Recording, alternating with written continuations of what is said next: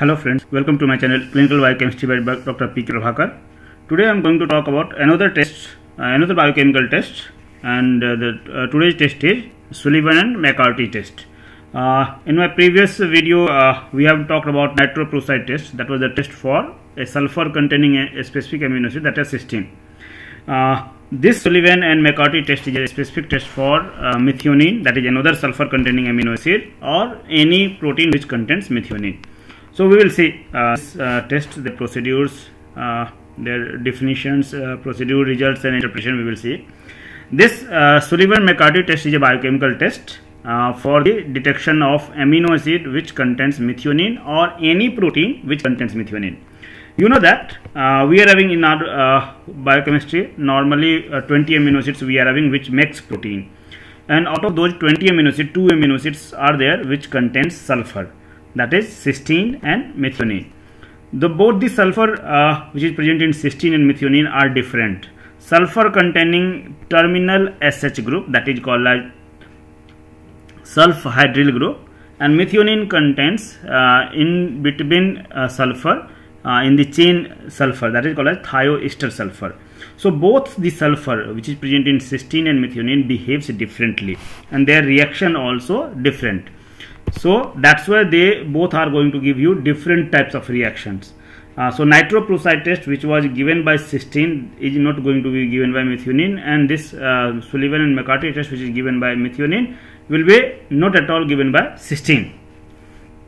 So cysteine and methionine are the two amino acids which contain sulfur group. The cysteine SH group present in methionine is involved in the thioester linkage, that is difficult to break, and that's why it was not detected by the Sullivan nitroprusside test. In this test is a very specific test for methionine which has a high degree of specificity towards methionine, as it gives negative result with all other 19 amino acids. So only methionine gives you positive test.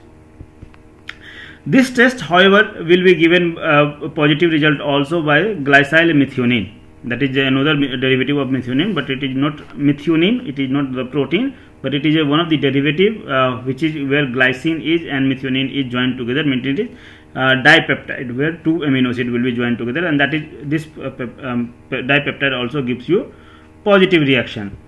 It is desirable method for methionine detection, and it is a rapid and simple method for the assay of the methionine even if fermented extract.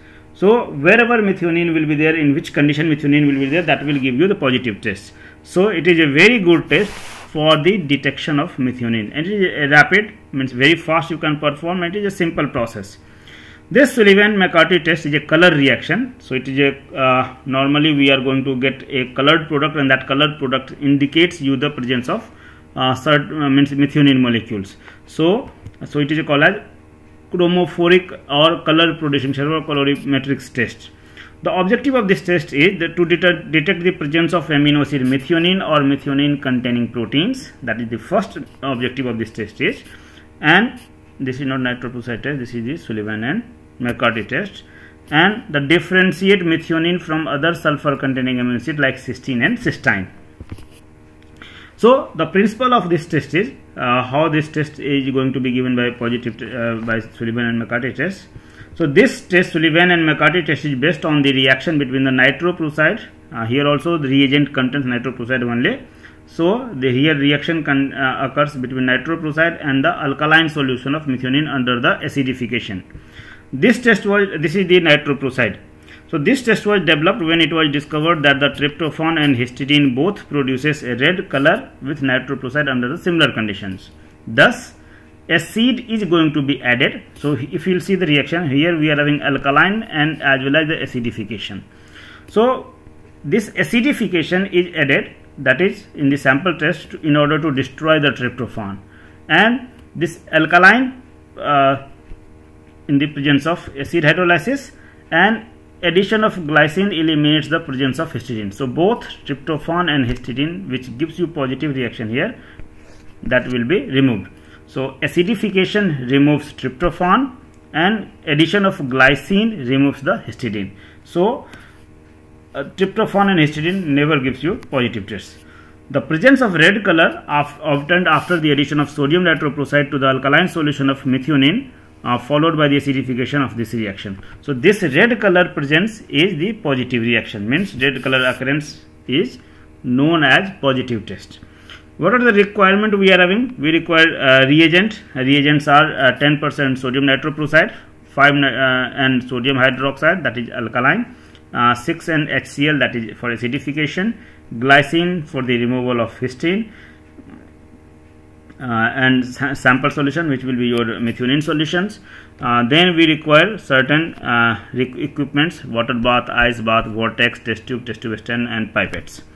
How this test is going to be performed? What is the procedure of the test? So first, a few drop of sodium hydroxide are added to 1 ml test solution in a test tube. Then once you have added the sodium hydroxide in the test solution, then we are going to add few drops like of 2% of glycine, and 10% sodium nitroprusside solution is going to be added. So here we are having alkaline and glycine we have added. This solution is then mixed together by placing in a vortex for 2 minutes.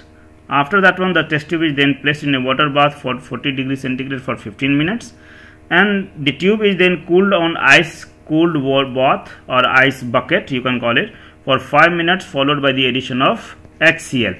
So this is acidification, and here we have added glycine for the removal of tryptophan and histidine. And the content are then mixed together in a vortex, and the test tube is allowed to stand at the room temperature for 15 minutes, and then we are going to observe the color formation.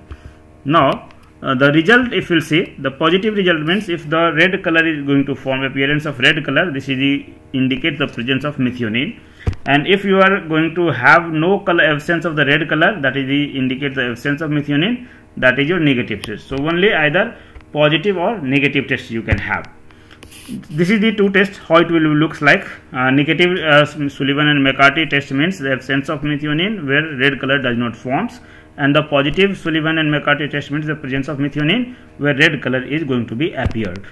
So the use of this test is, this test is used to detect the methionine either in a free form, means only methionine, or in the form of protein. This test can also be modified for quantitative, where the test sample can be matched against the standard methionine solution. And there are certain limitations also for this test. The test might give a positive result with commercial leucine, as it might contain some traces of methionine. So that is a drawback, where leucine will be there, that will give you a positive reaction, and the test might not give reproducible result with the standard solution of methionine. So these two are the major limitations. Other than that one, this is the very good test for methionine detections. So we have two sulfur containing amino acids, cysteine and methionine. Cysteine you can detect by nitroprusside tests, and methionine you can detect by this Sullivan and McCarthy test. So this is all about this test. I hope you have understand it. One information to share with you: on my video, thanks button has been activated by the YouTube. If you want to support our channel, if you really like the video, you can click on the thanks button and you can support as much as whatever you want. So this is all about for today. You can follow me on different social networking sites. If you have any query, any comments, you can write in the comment box. Thank you very much. Have a nice day.